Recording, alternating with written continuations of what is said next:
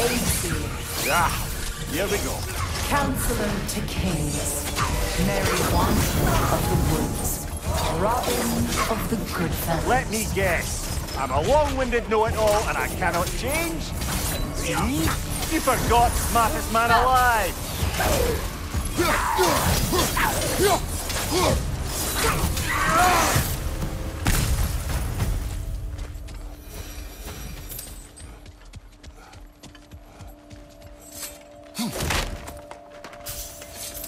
Well, certainly clinks like genuine hack silver. I suppose there's one small consolation to this ordeal. At least we won't have to introduce ourselves. Don't credit your reputation, Mimir. They see the whole lives of any who approach them.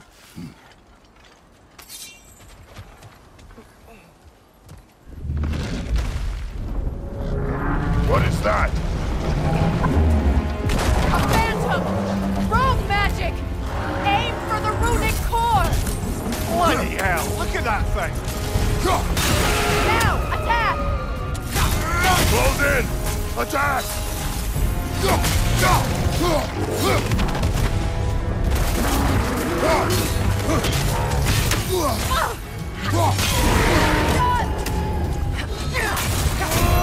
Attack!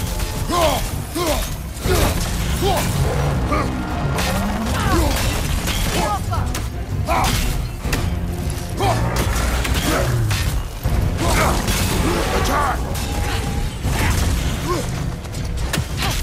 Now, attack the rune!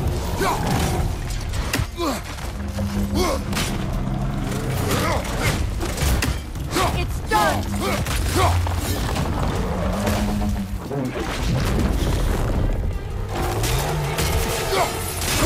Now, attack the rune! Close in!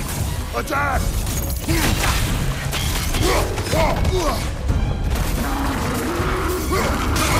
Attack! Now, attack!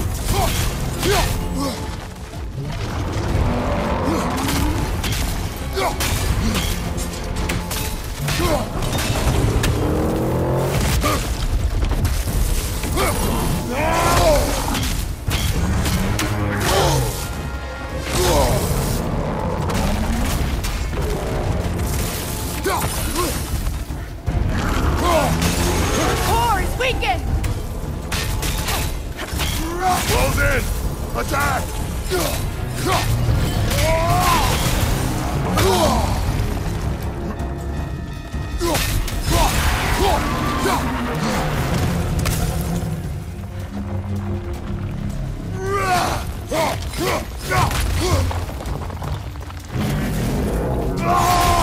Now, attack the Attack!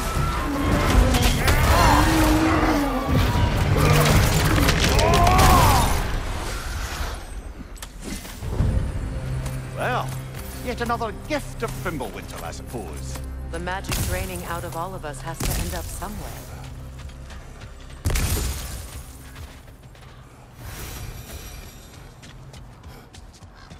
This way. The Norns are somewhere in that cave just ahead.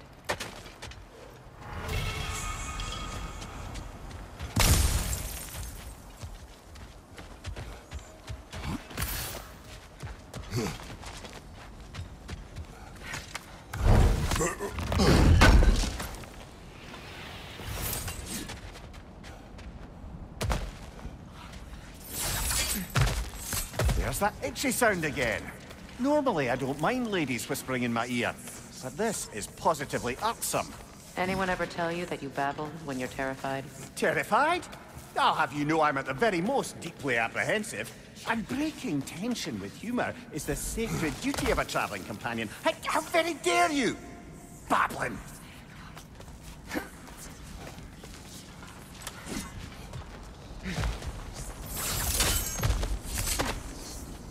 The door. Oh, that looks official.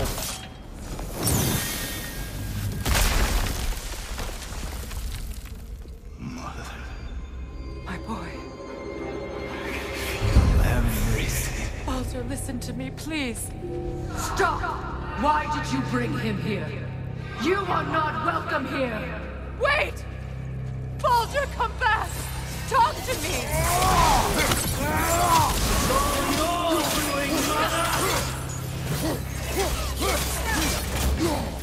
I am so sick of your constant meddling!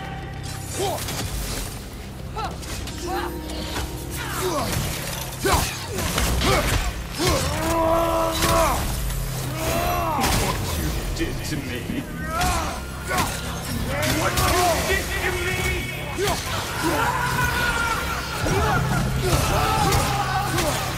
Selfish witch!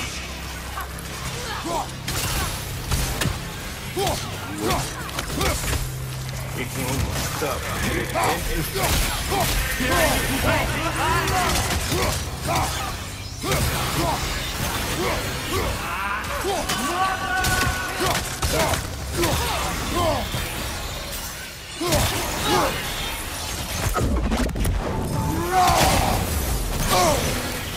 You will not touch him! You will not harm him! Nobody harms my boy! But me! No! Freya! Brother, over here! Come get me! I want none of this!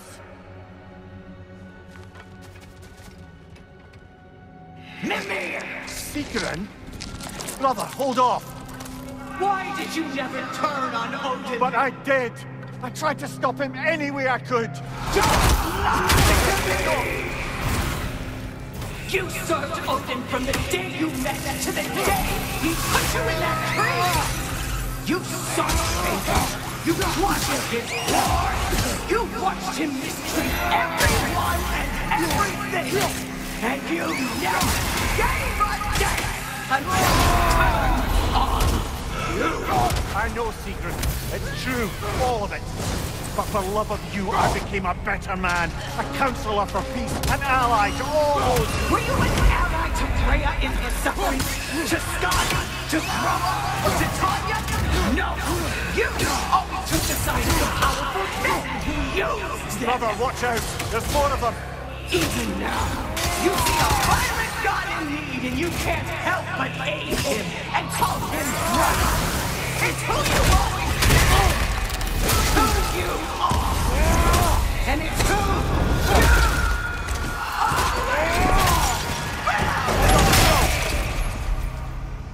are! It is not her.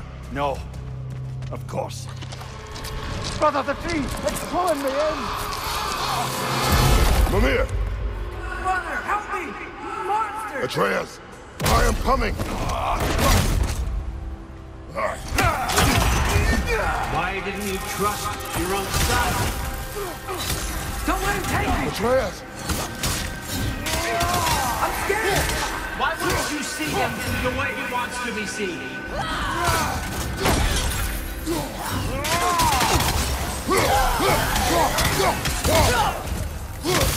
I don't want to go back! He's alive!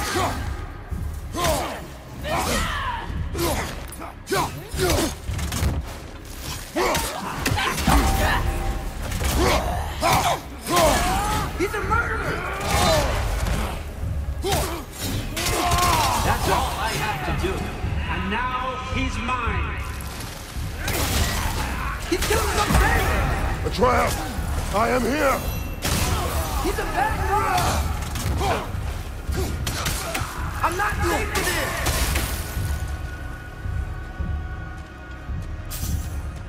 Oh, brother, help me! He's a monster!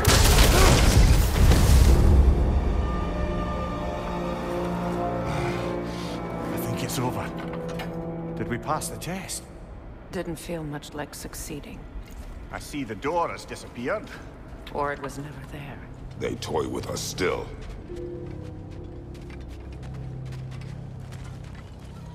What is that? A Kelpie. Don't see many of those in these parts. She must be theirs. Will she take us to them? I'll ask her. Nicely. Easy, girl. Easy. That's right. Good. Care to talk about whatever the Norns put you through? No.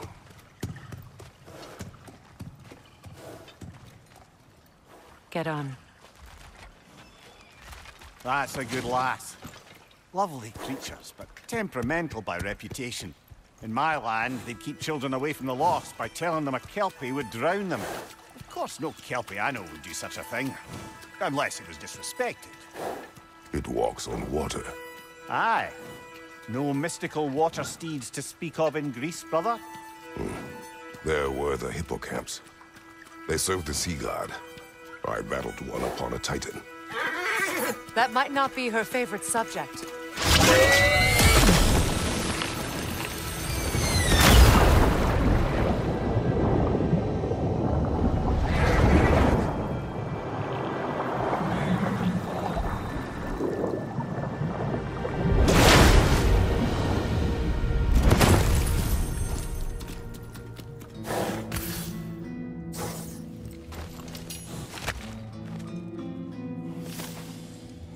We're here. Fate's own hideaway. Never doubted we'd make it.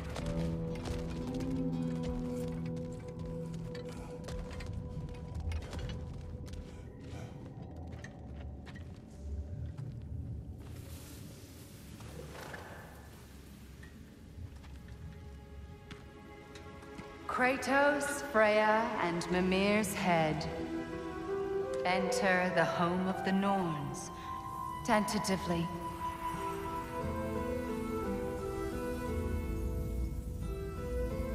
They have finally reached their destination.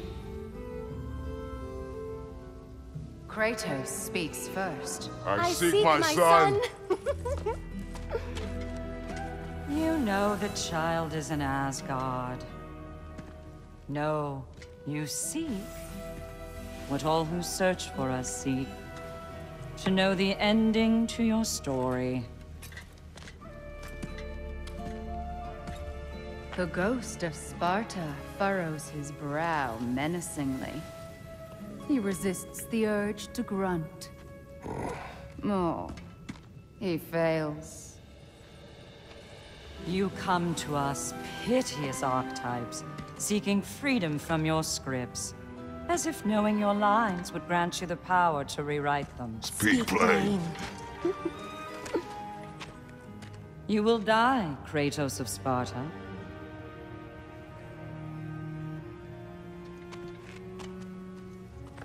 But you called him the Destroyer of Fate. There must be a way to subvert destiny. There is no destiny, Puck. The protagonists are speechless. They do not understand. There is no grand design, no script. Only the choices you make. That your choices are so predictable, merely make us seem prescient. When my son was born, shut up!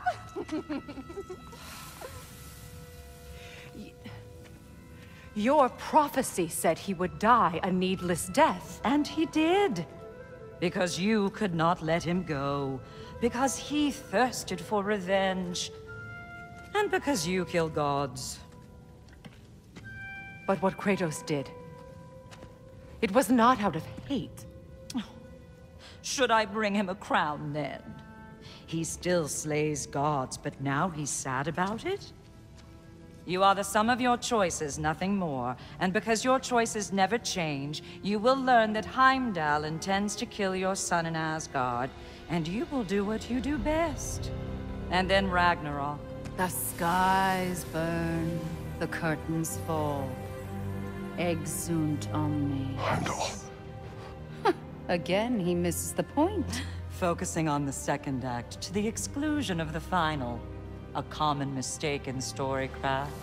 We are leaving.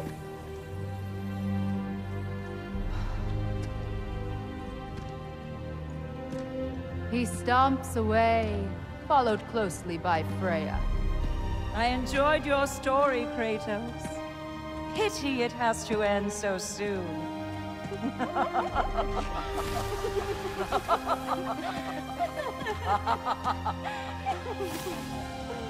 Well, that was educational.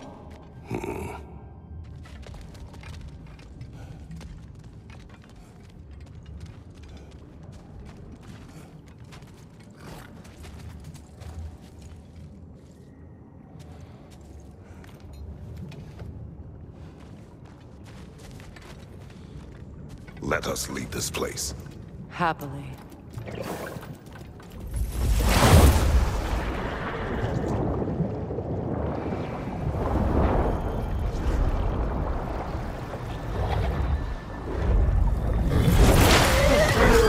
That's better.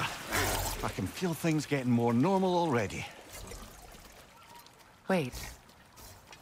That tree. Well, isn't that interesting? What is this?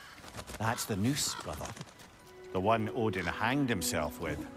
As part of his endless, mad quest for secrets of life and death and what have you. What are you doing? It's a charged object, significant to Odin. Perhaps I'll find a use for it. Brother, what they said about the boy? Will not happen. Oh, I agree. It will not happen. We will not let it. Of course we bloody won't. The question is how? You wouldn't seriously consider killing Heimdall, would you? I will do what I must. Oh, is that all? You're wrong to dissuade him, Mimir. You know Heimdall. I grant you that he's a spiteful, vicious little shit. And so loyal, Odin entrusted him with Gjallarhorn. If we have the chance to eliminate him before Ragnarok, we shouldn't hesitate. Considering his powers of foresight alone, that is an if of mountainous size.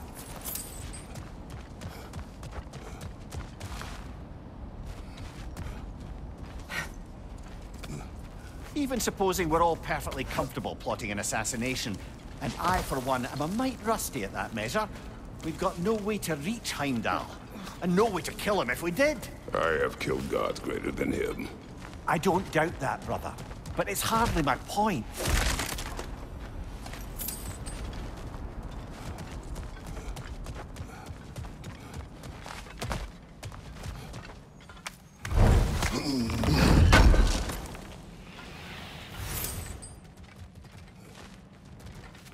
Kratos, I see something.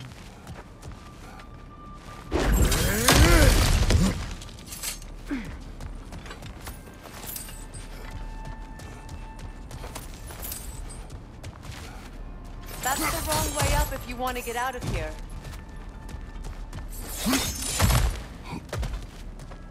Look, I think we're missing the Norn's message here. We've all got our tendencies, and yours is to run headlong into danger to protect the ones you love. I do not intend to change. Not about that. Why should you? Apparently my tendency is to kill the ones I love. Freya, I don't need you to comfort me. Either of you. Their accusation was cruel. None of us believe... The truth can be a cruel thing. Anyone care to argue with that? no.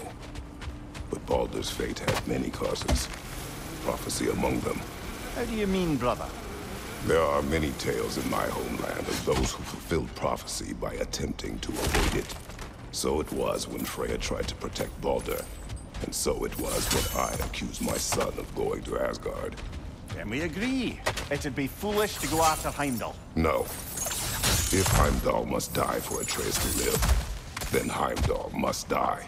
How can you say that, knowing what you know? Because if Heimdall is a threat to my son, I must act. It is my... Your nature. Well played, Norns.